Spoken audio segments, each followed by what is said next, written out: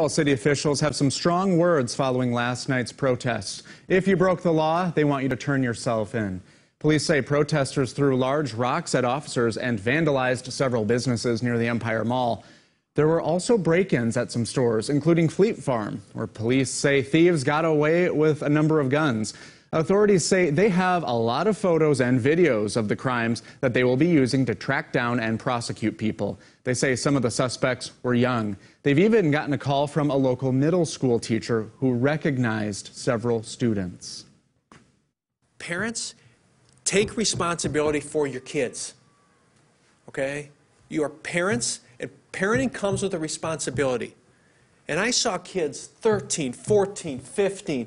This kid, by the looks of him, we'll find out who you are. He's not that old. Where are the parents in this?